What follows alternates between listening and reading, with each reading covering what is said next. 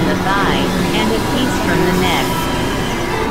Invisible, visible, the world does not work without both. If you throw dust at someone's head, nothing will happen. If you throw water, nothing. But combine them into a lump. That marriage of water and dirt cracks open the head, and afterward there are other marriages. Sheikh Karatani and his wretched wife. Don't look at me. Fall into the safety of God. I'm already drowned. Do I have a beard? I can't remember. Rescue this man from his mustache, curling so proudly, while inside he tears his hair. Married to God, but pretending not. We see distinctly what this impostor becomes in 100 years. A sheikh looks into a chunk of iron like it's a mirror. What this bushy-bearded man does not discover in his house a boy could find so easily. Dive into the ocean. You're caught in your own pretentious beard. 217. Like something you didn't eat. You're not garbage. Pearls want to be like you. You should be with them where waves and fish and pearls and seaweed in winter all one. No linking, no hierarchy, no distinctions, no perplexed wondering, no speech. Beyond describing. Either stay here and talk or go there and be silent. Or do both, by turns. With those who see double, talk. Make noise, beat a drum, think of metaphors.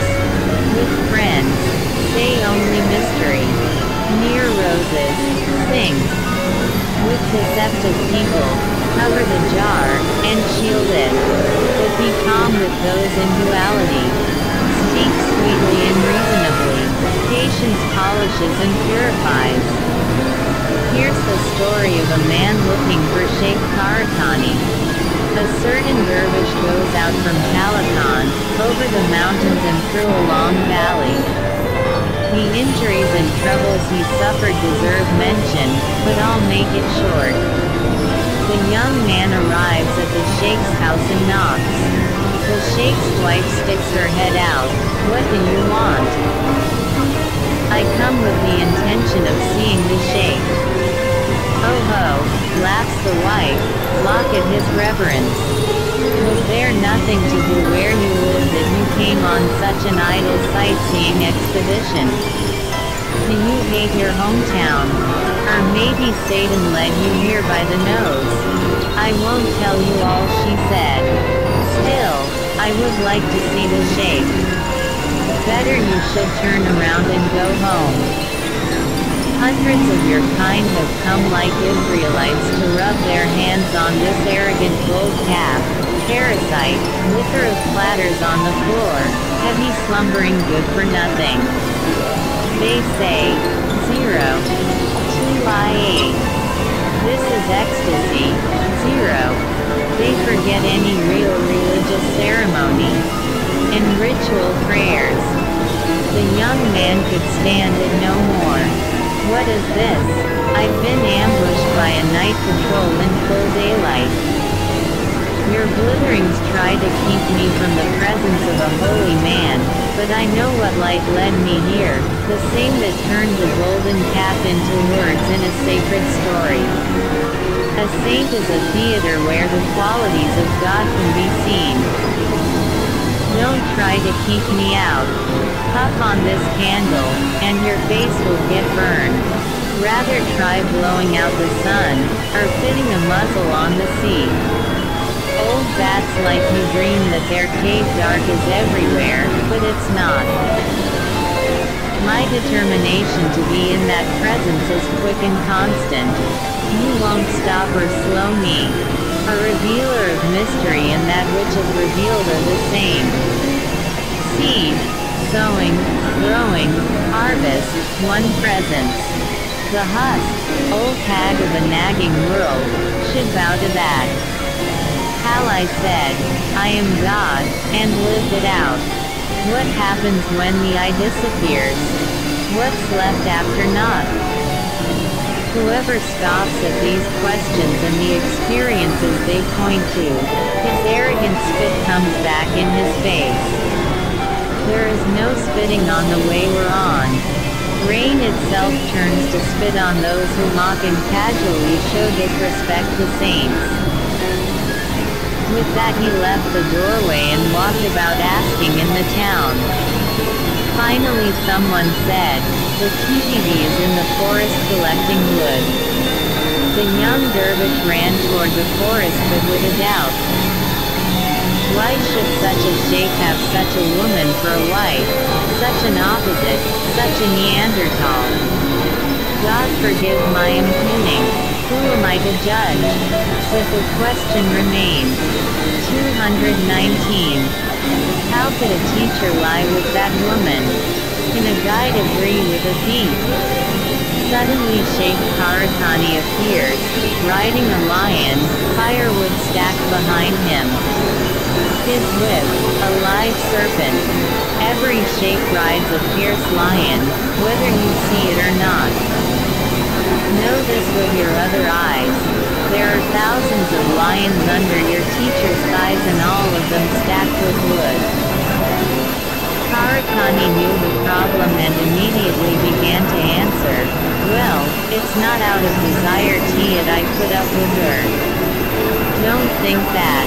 It's not her perfume or her bright-colored clothes. Enduring her public disdain has made me strong and patient. She is my practice. Nothing can be clear without a polar opposite present.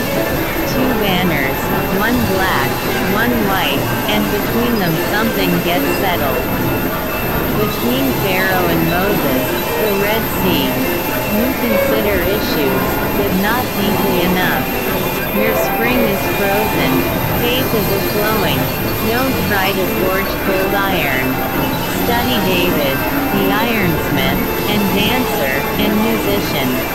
Move into the sun, you're wrapped in fantasy and inner mumbling.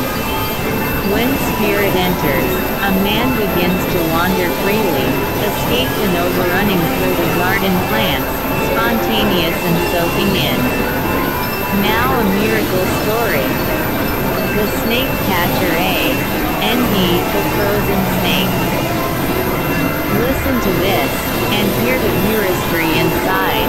A snake catcher went into the mountains to find a snake. He wanted a friendly pet, and one that would amaze audiences, but he was looking for a reptile, something 220. That has no knowledge of friendship. It was winter. In the deep snow he saw a frighteningly huge dead snake. He was afraid to touch it, but he did. In fact, he dragged the thing into Baghdad, hoping people would pay to see it. This is how foolish we've become. A human being is a mountain range. Snakes are fascinated by us. Yet we sell ourselves to look at a dead snake. We are like beautiful satin. Used to patch burlap. Come see the dragon I killed, and hear the adventures. That's what he announced, and a large crowd came, but the dragon was not dead, just dormant. He set up his show at a crossroads. The ring of gawking people got thicker, everybody on tiptoe, men and women, noble and peasant, all packed together unconscious of their differences. It was like the resurrection. He began to unwind the thick ropes and remove the cloth covering he'd wrapped it so well in. Some little movement. The hot Iraqi sun had woken the terrible light. The people nearest started screaming. Panic. The dragon tore easily and hungrily loose, killing many instantly. The snake catcher stood there, frozen. What have I brought out of the mountains? The snake braced against a post and crushed the man and consumed him. The snake is your animal soul. When you bring it into the hot air of your wanting energy, warmed by that and by the prospect of power and wealth, it does massive damage. Leave it in the snow mountains. Don't expect to oppose it with quietness and sweetness and wishing. The knobs don't respond to those. 221. And they can't be killed. It takes a Moses to deal with such a beast, to lead it back, and make it lie down in the snow. But there was no Moses then. Hundreds of thousands died, polishing the mirror. When Abu Bakr met Muhammad, he said, "This is not a face that lies."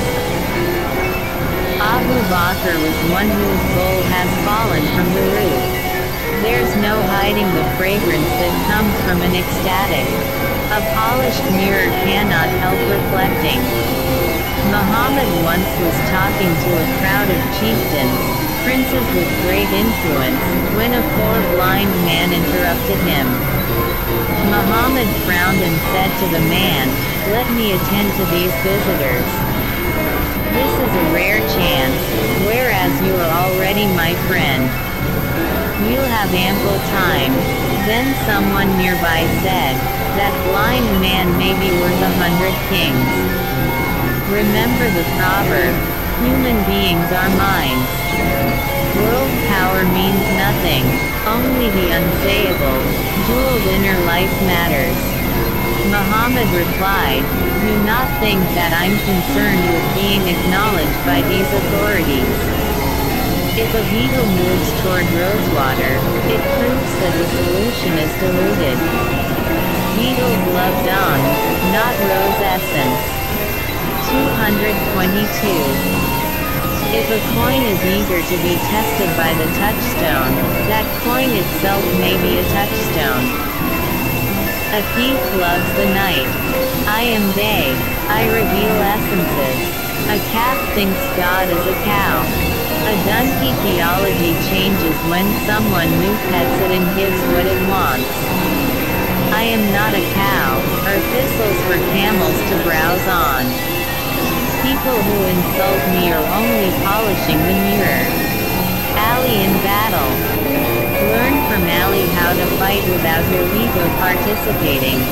God's lion did nothing that didn't originate from his deep center. Once in battle he got the best of a certain knight and quickly drew his sword. The man, helpless on the ground, spat in Ali's face. Ali dropped his sword, relaxed, and helped the man to his feet. "Why have you spared me? How has lightning contracted back into its cloud? Speak, my prince, so that my soul can begin to stir in me like an embryo." Ali was quiet and then finally answered, "I am God's lion, not the lion of passion. The sun is my Lord. I have no longing except for the one." 223. When a wind of personal reaction comes, I do not go along with it. There are many winds full of anger, and lust and greed. They move the rubbish around, but the solid mountain of our true nature stays where it's always been. There's nothing now, except the divine qualities, come through the opening into me. Your impudence was better than any reverence, because in this moment I am you and you are me. I give you this open heart as God gives gifts. The poison of your spit has become the honey of friendship. 224. 2Z. S beginning and end. The stories that frame the Mathnoi. On the frame. Like other artworks born of a spiritual impulse, Rumi's Mathnoi demolishes its form and overreaches its boundaries. Yet two extended stories, near the beginning of Book 1 and near the end of Book 6, give a kind of rounded effect to the whole. They are love stories. In both, the narrow romantic love changes to ecstatic love of the beloved, and in both there is a disturbing act of violence, the poisoning of the goldsmith and the killing of the second brother, that is crucial to the key-dressed mystery. The Mathnui itself is a love story that obliterates lovers. Don't look for me in a human shape. These are two stories of that difficult truth. How wanting the Chinese princess leads into the mystery of die before you die. How a picture, an appearance, starts as the king's three sons, out on a path to the formless marriage. It's overstating the point to say that the stories refrain, the Mathnui, where the refrain, this never ends, keeps revolving by, no model of linear structure is appropriate. The king and the handmaiden and the doctor. Do you know why your soul mirror does not reflect as clearly as it might? Because rust has begun to cover it. It needs to be cleaned. Here's a story about the inner state that's meant by soul mirror. In the old days there was a king who was powerful in both his kingdoms, the visible as well as the spiritual. 225. One day as he was riding on the hunt, he saw a girl and was greatly taken with her beauty. As was the custom, he paid her family handsomely and asked that she come to be a servant at the palace. I was in love with her. The feelings trembled and flapped in his chest like a bird newly put in a cage. But as soon as she arrived, she fell ill. The king was like the man who had a donkey, but no saddle for the pack. Then he bought a saddle, and wolves killed the donkey. He had a water jar, but no water. Then he found water, but the pitcher fell and broke. He brought his doctors together. You have both our lives in your hands. Her life is my life. Whoever heals her will receive the finest treasure I have, the coral inlaid with pearls, anything. We'll do what we can. Each of us is the healing savior of our regions. Surely we can find a cure. They neglected, in the pride of their accomplishments, to say if God wills. I don't mean that just the saying of the phrase would have helped. There was a coldness and a closed quality beneath the omission. There are many who don't say inshallah, and yet their whole soul resonates with it all the time. So the doctors began, and no matter what they tried, the girl got more pale and thin. The effects of their medicines were the opposite of what they expected. Oxymel produced bile, almond oil caused dryness, myrobalan, instead of loosening the bowels, constricted them.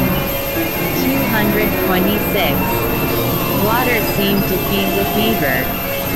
The king saw that his doctors were helpless. He ran barefooted to the mosque.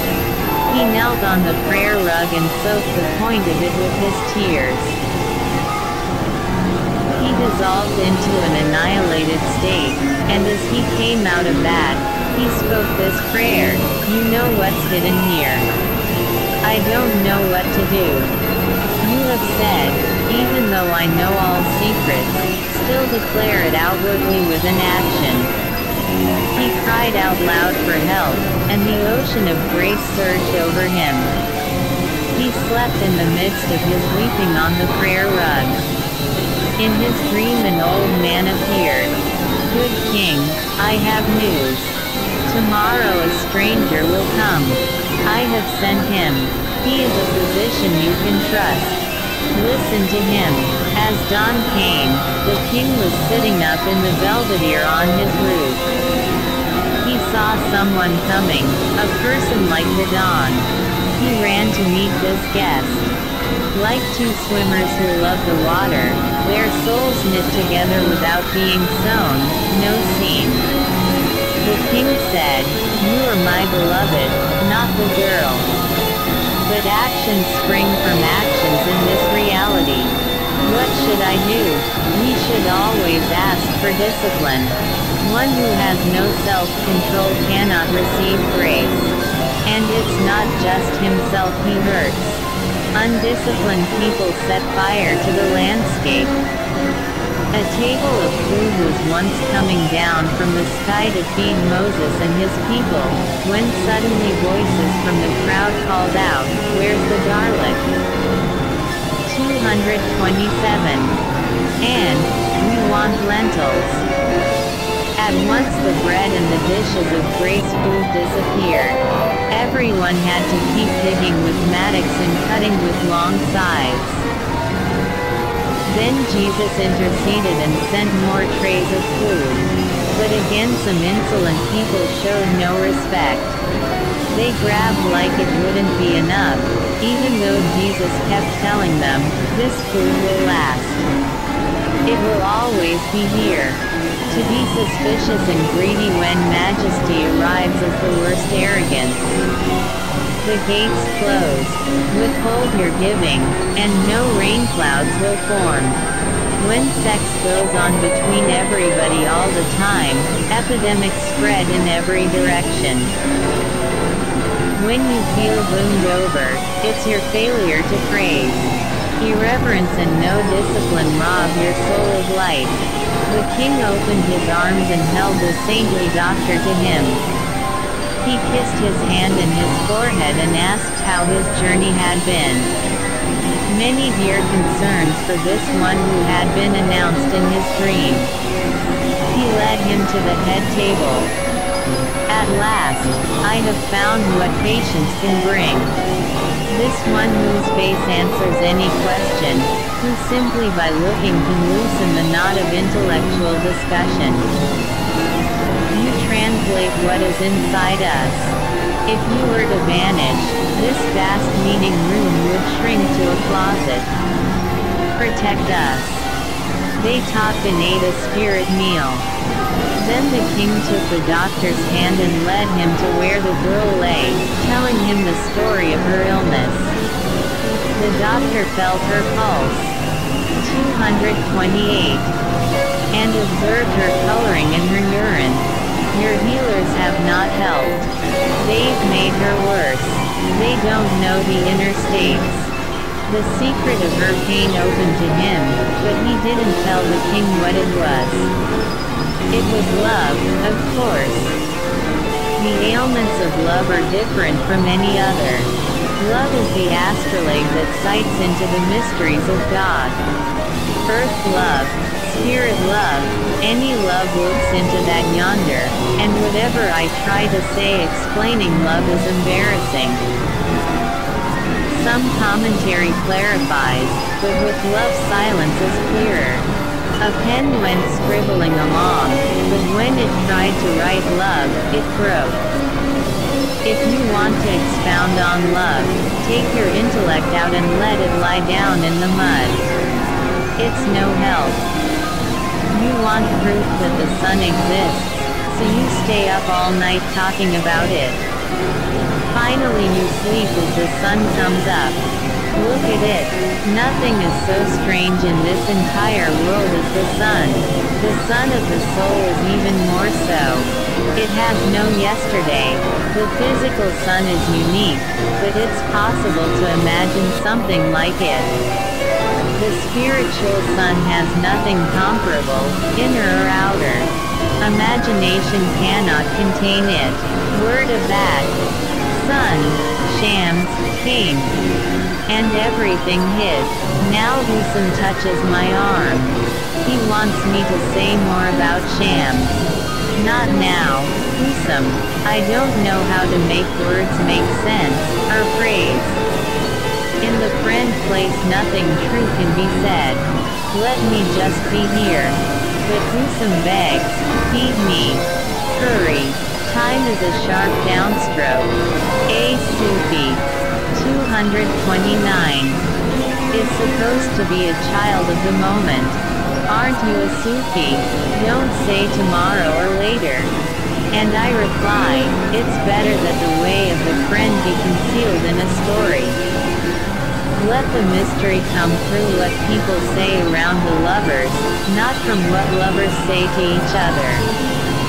No, I want this. As naked and true as it can be. I don't wear a shirt when I lie down with my beloved. Zero Husum. It's a friend. Came to you completely naked, your chest could not stand it. You wouldn't be here in your body any longer.